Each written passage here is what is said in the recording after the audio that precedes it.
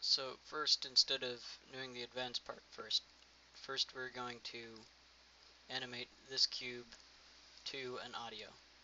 So we're going to switch to the graph editor and insert a keyframe. The keyframe doesn't matter, it's going to get overwritten. In the graph editor, select key, bake sound to F curves. And the settings are over here on the left, but you really don't need to change them.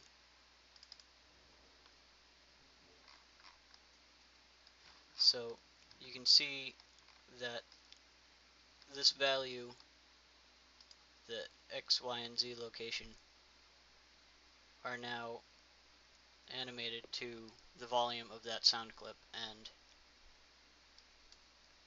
you can actually add in the sound clip so you hear what's going on.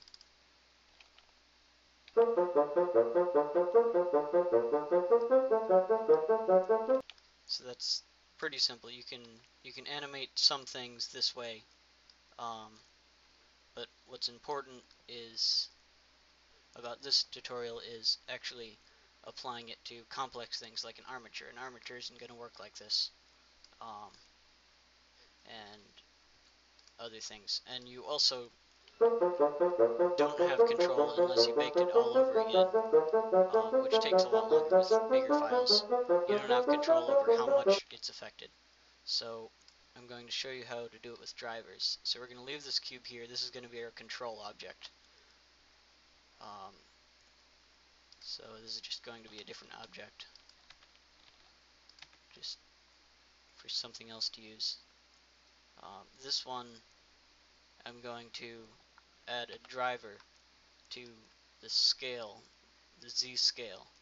So how you add a driver is any value, really anywhere in Blender, you right click on the slider and add a driver. If I clicked add drivers, it's going to add drivers to the whole scale, but I'm just going to add a single driver. And back in the graph editor, switch to drivers, and all the drivers for this object, there's only one, are over here. So you can only select and edit one at a time. Let's see. You're going to scroll down to the drivers section, and this is a little complicated, but I'll explain it.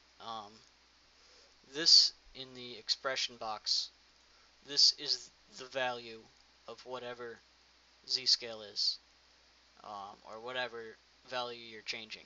So it's at 1, it's going to stay at 1.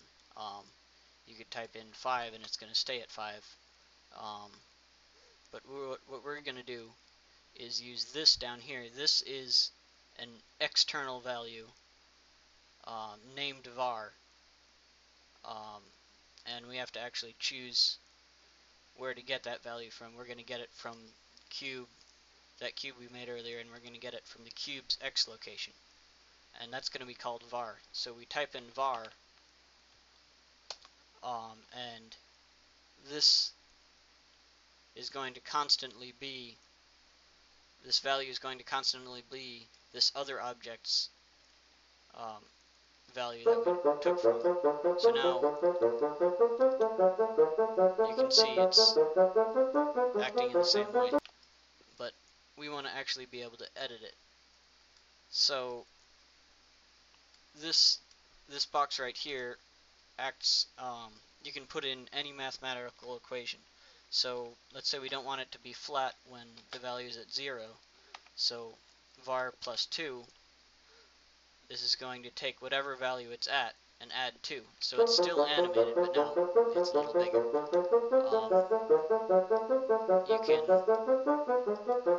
do a lot of things with this. It's Python notation, so the asterisk is multiply, slash is divide. So let's do that. So now it's getting affected very minimally. We can apply this to just about anything. So let's add a driver to this and make it change color. To add a driver to a color, you just have to right click on that box. Um,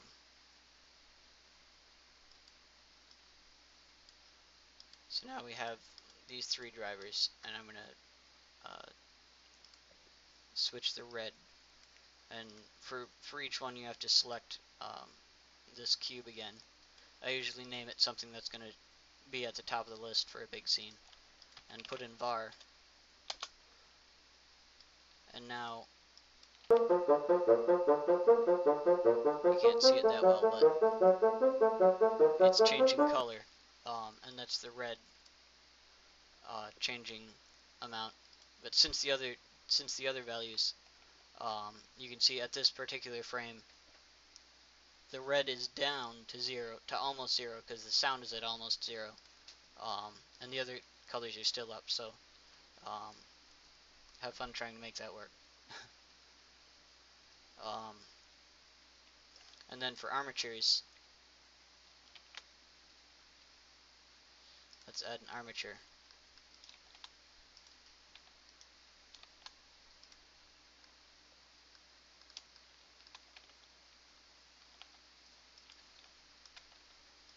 Let's just add a little something that we can deform this with. And I'm going to add a new bone and use it as an IK target.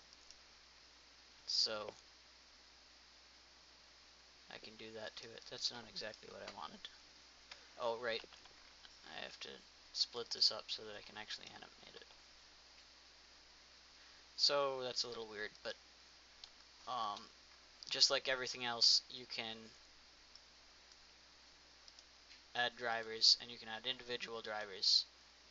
And if I wanted to, I could control the X location with one controller. Say you had multiple targets, and they each were based on a different audio file. Say one was the high-pitched part of the audio file, one was the bass line, etc. You could affect individual things.